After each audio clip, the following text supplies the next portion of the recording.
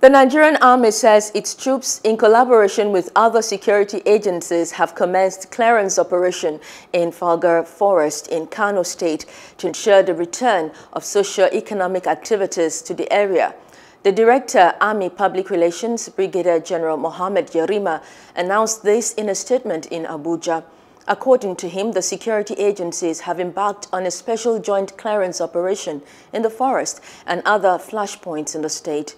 He said the ongoing clearance operation was aimed at making sure that bandits, kidnappers and other criminal elements from neighboring states did not infiltrate into the forest and any other part of Kano State.